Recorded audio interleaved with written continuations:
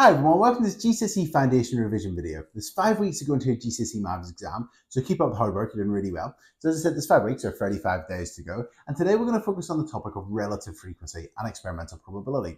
So in this video, we're going to focus on that probability topic of relative frequency, and in this video, we're going to go through how to answer relative frequency questions. There'll be some for you to try yourself, and then also there's the practice questions in the link below.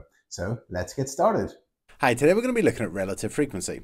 So here we've got a question. It says the dice is rolled 40 times and it lands on a 5 15 times. Write down the relative frequency of the dice landing on a 5. Now if you think you know how to try this one, feel free to press pause and write down the relative frequency of the dice landing on a 5. Alternatively, in a second I'll just go through it. Okay, so the dice was rolled 40 times and it lands on a 5 15 times. So the relative frequency of a 5 would be 15 40ths because it lands on a 5 15 times out of the 40 times it was rolled.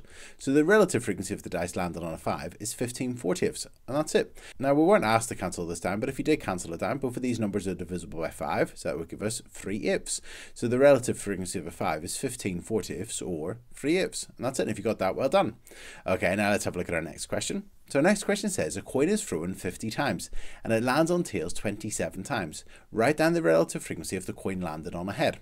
So feel free to press pause and try this question out yourself. Okay, so if the coin's thrown 50 times and it lands on tails 27 times, that must mean it must land on heads. So it lands on heads 23 times, because obviously if it lands on tails 27 times, the rest of the times must be heads. So we want to find the relative frequency of the coin landed on heads. Well, it lands on heads 23 out of the 50 times, so it's 23 50ths, 23 out of the 50, and that's it. So the relative frequency of the coin landed on a head would be 23 50ths, and that's it because it's 23 out of 50, and this can't be cancelled down, so we're done. And that's it. So if you got that, well done. Okay, let's have a look at our next question. So this time we've been given a table and we're told Katie rolls a dice 100 times and the table shows her results. So it lands on a 1 22 times, a 2 9 times, a 3 14 times, a 4 31 times, a 5 19 times, and a 6 5 times. And the question says write down the relative frequency of the dice landing on an odd number. And feel free to press pause and to work out the relative frequency of this dice landing on an odd number. Okay, so we know it's rolled 100 times, so we can put 100 on the denominator to begin with. And now we just need to see how many times it lands on an odd number. So an odd number, that would be 1, 3, and 5. So let's add together 22, 14, and 19. And that'd be how many times this dice landed on an odd number. So whenever we do 22 plus 14 plus 19, that's equal to 55. So that means the relative frequency of the dice landed on an odd number will be 55 100ths. And that's it. Now if we want to, we could cancel this down. Both of these numbers are divisible by 5. And if we divide both of these numbers by 5, we would get 11 20ths. And that's it. And so the relative frequency of the dice landed on an odd number would be 11 20ths or 55 100ths, and that's it. So we just found out how many times it landed on an odd number, which is 55 times, out of the 100 times it was rolled, and that's it. Okay, let's have a look at our next question. So our next question says a spinner is spun 800 times, and the table tells us the relative frequency of the 4 colours. So obviously this spinner can land on a white, a black, a red, or an orange, and we've got the relative frequencies for each of them. And we want to find out how many times the spinner lands on each colour. So if you multiply the number of trials, that's the number of times that something is done, an experiment or something's carried out. So in this case, the spinner is spun 800 times. So if you multiply that 800 by each of the relative frequencies, that'll tell us how many times it landed on each of the colours. So for instance, for white, we would take our 0.25, the relative frequency of it landing on a white, 0.25 or a quarter, and we'd multiply that by 800. And whenever we work that out, 0.25 times 800, that's equal to 200. So that means it landed on white 200 times. And we can check our answer. 200 out of the 800 is 200 800ths, and if you cancel it down, you get a quarter, which is 0.25. So that's the relative frequency. So to find out how many times it lands in each colour, all you need to do is to multiply the relative frequencies by the number of times the experiment took place, which is 800. Okay, so feel free to press pause now and work out how many times the spinner landed on black, on red, and on orange. So in terms of how many times it landed on black, we would take our 0.4, the relative frequency of it landed on black. We'd multiply that by 800, how many times the experiment took place. And we're going to do 0.4 times 800 is equal to 320. So we've done white and we've done black. In terms of red, the relative frequency of the spinner landed on red is 0.2. We're going to multiply that by 800. That's equal to 160. So it landed on red 160 times. And finally, orange. we take the relative frequency of orange, which is 0.15, and we multiply that by 800, and that's equal to 120. So it landed on orange 120 times. We can check our answer if we just add together 200 and 320, that's 520, and another 160, that's equal to 680, another 120 is equal to 800. So they add up together to be 800, which is what we were looking for, the number of times the experiment took place. And that's it. And if you got that, well done. Okay, and let's have a look at our next question.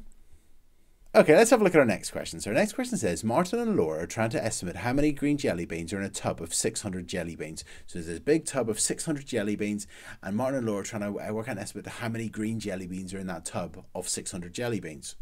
So what Martin does is he takes out 30 jelly beans. So he takes out one at a time and looks at it and puts it back in. So he does that 30 times. So I'm guessing he's picking them at random. So he takes out 30 jelly beans one at a time. He looks at it and puts it back. Takes another one, looks at it, puts it back. Takes another one, looks at it, puts it back. And he does that 30 times and he gets 4 green jelly beans. Laura does it 150 times, so she takes out a jelly bean, looks at it, puts it back, mixes them up, takes another one at random, looks at it, puts it back, mixes them up, and so on. And she does that 150 times, and she gets 12 green jelly beans. And the first question says, write down the relative frequency of Martin taking a green jelly bean. Well, if we have a look at this, Martin done 30 trials, so he done 30 trials, and 4 of them are green, so the relative frequency of him picking a green would be 4/30ths. So that's the relative frequency of him picking a green jelly bean, 4/30ths, 4 out of the 30 times he done the experiment. And we can cancel that down if we want to. We can divide both of those by 2, and that would be equal to 2/15ths. So that means that the relative frequency of Martin taking a green jelly bean is 2/15ths. Okay, so that's our first part done. Okay, next part. The next part says write down the relative frequency of Laura taking a green jelly bean. Well, she done the experiment 150 times, and she got 12 green jelly beans. So that's 12 out of 150. So the relative frequency of Laura taking a green jelly bean would be 12 150ths. Now that can be cancelled down. If we divide both of these by 6, we get that's equal to 2/25ths, and that means the relative frequency of Laura taking a green jelly bean is 2/25ths. Okay, and that's it. So just the number of successes over the number of trials. Okay, the next question says, whose experiment gives the most accurate estimate for the number of green jelly beans in the tub? Well, Laura done the experiment the most times. She done 150 times. She done 150 trials, whereas Martin only done 30 trials. So her experiment would be more accurate because she done it more times. So let's write that down. And that's it. I've just said Laura's estimate would be more accurate as she carried out more trials, or she carried out the experiment more times. Okay, next. Okay, the next part then says, estimate how many green jelly beans are in the tub. So let's go back and look at our answers. So in terms of Martin, he done the experiment 30 times and he found that 4 of them were green. So he's got 4/30ths, or 2/15ths of the jelly beans would be green. But Laura's is more accurate because she done the experiment more times. So we're going to use her relative frequency instead. She done the experiment 150 times and she found that 12 of them were green. So she found that 12 150ths of the jelly beans are green. Or if you cancel that down, that's 2/25ths. So her estimate is that 2/25ths of the jelly beans are green. So if we work out 2/25ths of the number of jelly beans in the tub, that'll be our estimate for how many green jelly beans are in the tub. So we need to work out 2/25ths of 600. So let's do that. So we're going to take our 600. We're going to divide by the bottom, which is 25. So how many 25s would go into 600? Well, 25, 50, 75, 100. There's 4 and 100. The 600, so that's going to be 6 lots of 4 is 24. So whenever we divide 600 by 25, that's equal to 24. We now need to multiply by the top because obviously if we want to work out 2/25ths of something, we divide by the bottom and times by the top. So we take our 24 and we then times by 2, and that's equal to 48. So our estimate for how many green jelly beans are in the tub would be 48. So our estimate for the number of green jelly beans in the tub would be 48. And that's it. Okay, let's have a look at our next question. Okay, let's have a look at our next question. Now, whenever we're dealing with relative frequency questions, these types of graphs are quite popular. So in terms of this situation, so I'm going to give you a bit of a situation to begin with. So there's a bag of sweets. There's a bag of sweets here. So a bag of sweets. And there's loads and loads of sweets in the bag. And what's happening is someone's taking a sweet out, looking at it, looking at the colour, and then putting it back in. Taking a sweet out at random, looking at it, noting the colour, and putting it back in. And they're looking for blue sweets. So they're saying whenever they take out a blue sweet, then that's a success. They found a blue sweet. Okay, so we've got relative frequency and we've got the number of trials going across horizontally. And these are quite popular with relative frequency questions. And if we have a look here, whenever it's carried out 20 times, so after 20 trials, there's a relative frequency of getting a blue sweet is 0.5. So whenever this is carried out 20 times, because the relative frequency is equal to 0.5, 0.5 times 20 would be equal to 10. So that means that whenever the sweets are taken out 20 times, 10 of them are blue, and so on. And then we're told in the first 40 trials, 12 blue sweets are selected. Plot this result on the graph. So 12 blue sweets are selected. So that means there's 12 out of 40. So that's the relative frequency of getting a blue suite after 40 trials. So if we do 12 divided by 40, that's equal to 0.3. So the relative frequency of a blue suite after 40 trials would be 0.3. So if we go 40 and up to 0.3, that would be there. So that's that point there, 40 across and 0.3 up. Okay, so we've done our first part where we've plotted that relative frequency on the graph. Okay, let's look at our next part. So the next part says how many blue suites were selected after 100 trials. So have a look at the graph now, press pause and work out how many times blue suites were selected after 100 trials. Okay, so to that what we're going to do is we're going to take the relative frequency, which if we look at 100 trials is 0.4, and we're going to multiply that by the number of trials, so how many times the experiment was carried out, which is 100. And if we do 0.4 multiplied by 100, that's equal to 40. So that means there was 40 blue suites taken out after 100 trials, and if you got that, well done. And that's it. And that's it. So in this video, we've gone through relative frequency. That's one of those topics where we're not entirely sure what context or situation might be used by the examiner. So I highly recommend the practice questions today. So in the description below, there's the practice questions on relative frequency, and hopefully you'll find those useful. Now, as I said earlier, there's 5 weeks to go into your GCSE Maths exam. Keep up the hard work. You're doing incredibly well. One thing I wanted to mention was that on the website, if you go to GCSE revision and go to foundation, there's the ultimate foundation revision video.